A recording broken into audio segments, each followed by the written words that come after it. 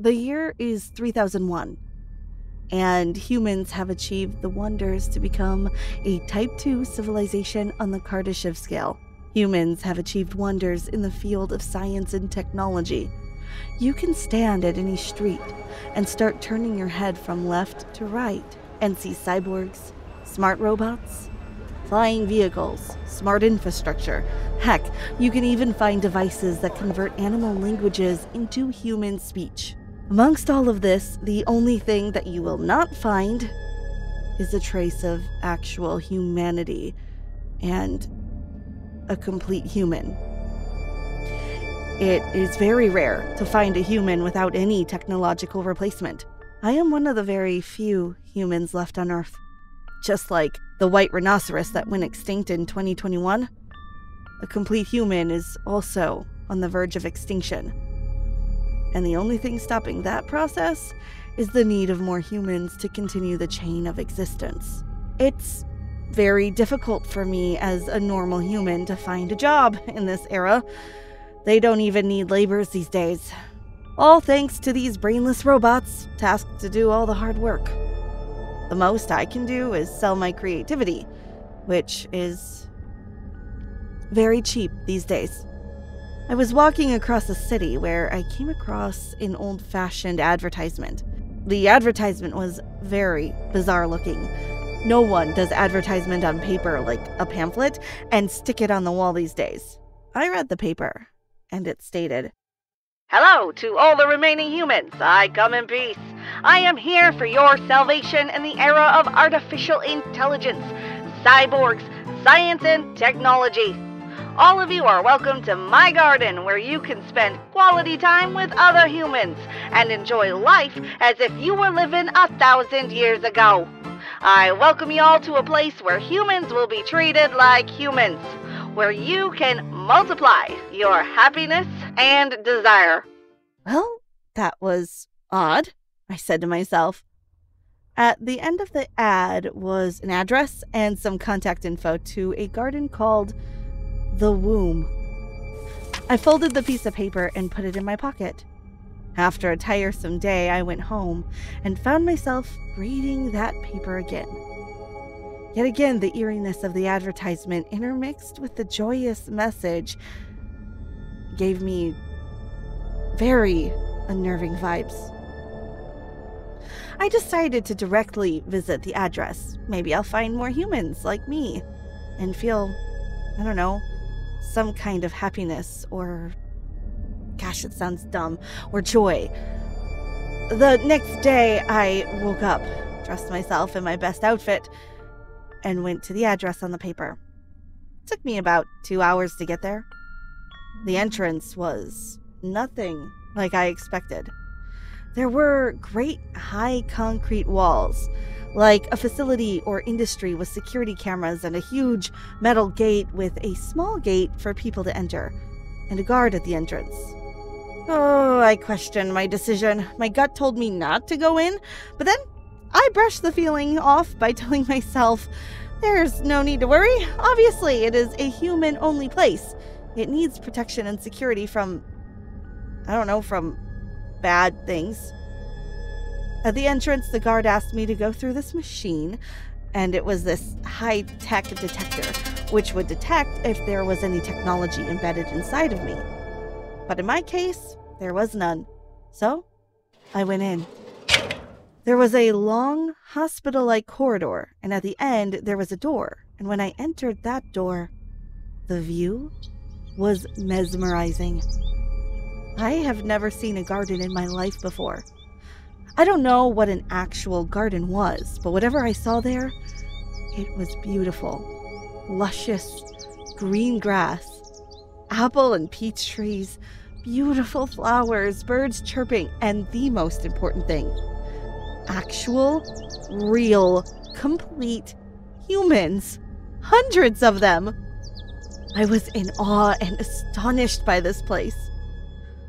Why did no one ever talk to me about this before? And that was the first question that came to my mind. I started to roam around, and I met this really cute guy named Jason.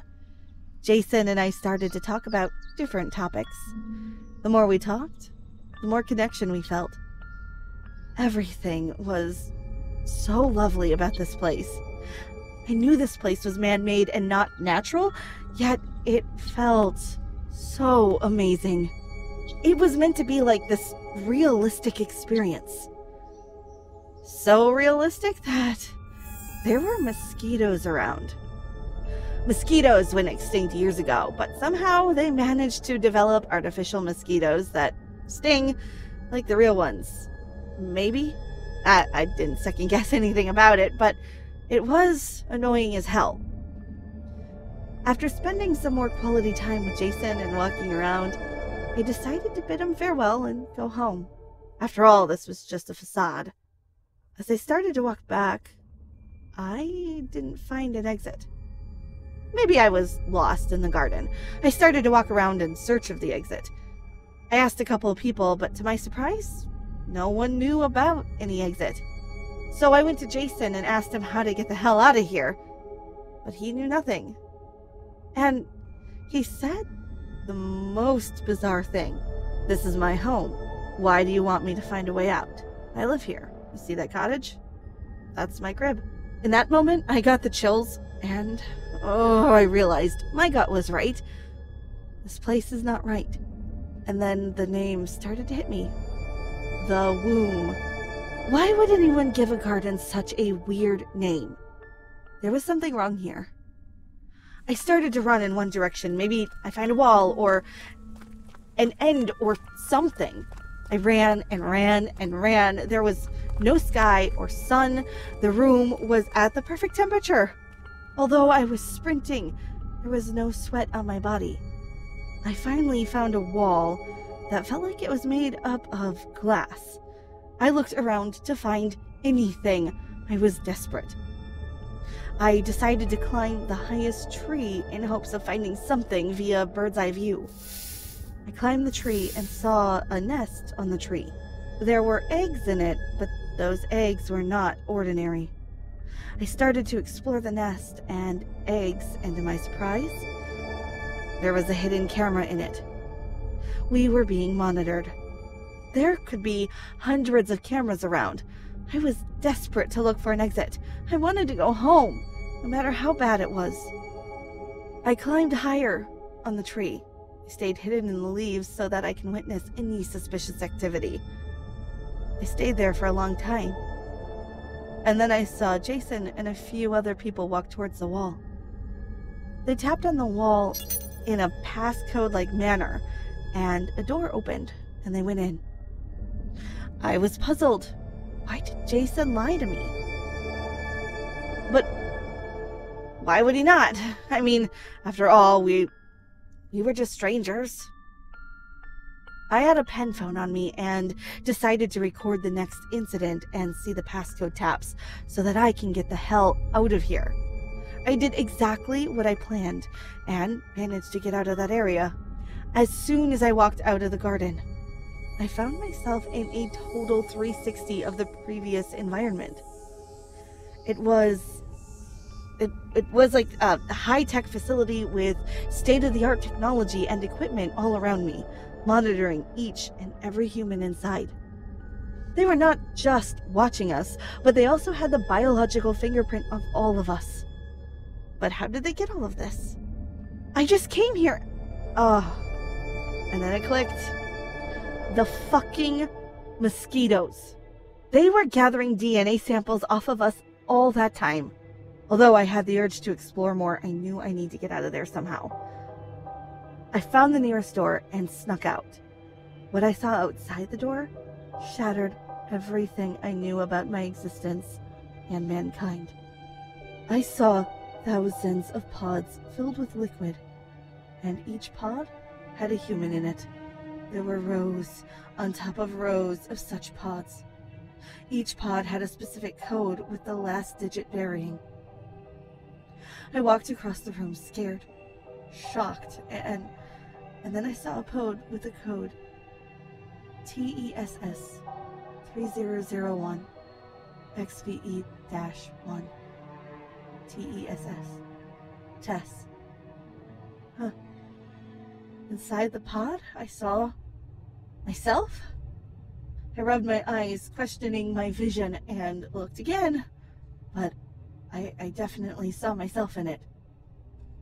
My name is Tessa Johns. The code had my initials in it. After a couple minutes of shock, I came back to my senses and connected all the dots, which was obvious. I was in a cloning factory, hence the name, The Womb. I started walking around in a hunchback fashion so that no one sees me. Thousands of questions were in my mind.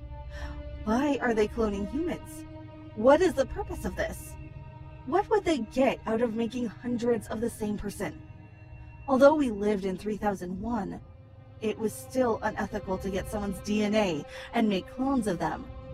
But how did this facility exist?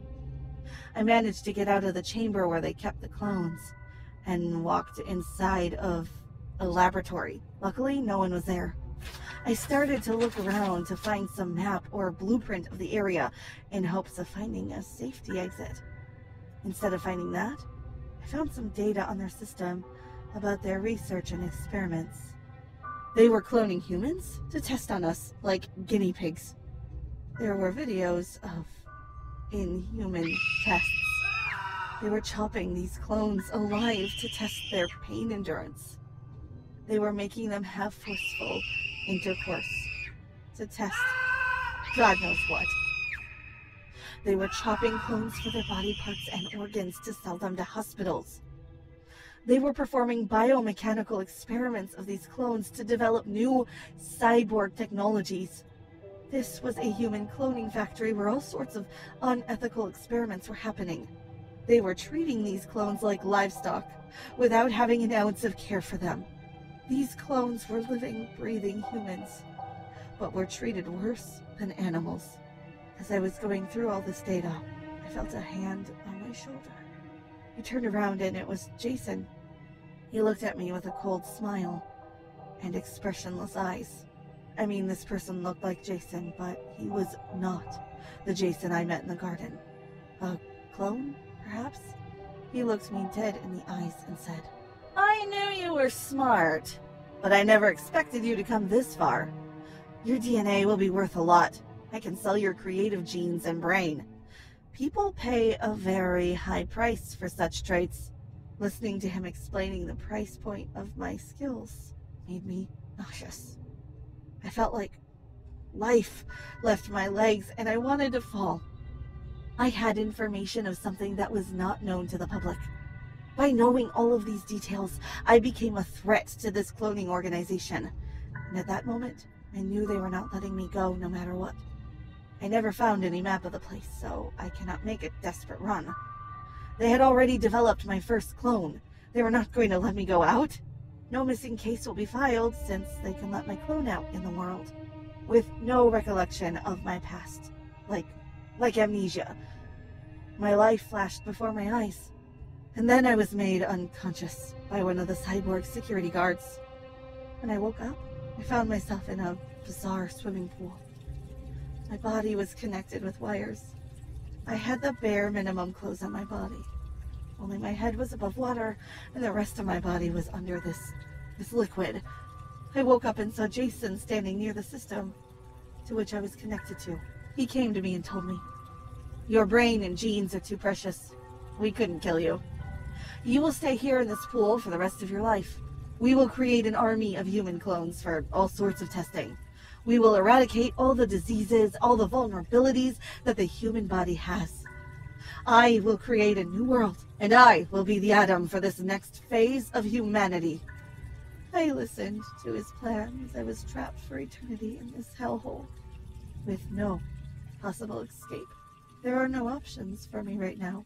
Or maybe there is a hope for an escape and stop Jason before his evil plan succeeded. I don't know. I felt a breeze of hope as I saw the tiniest escape possibility I had. Will I make it? Or will I die a hopeless death in a pool of liquid?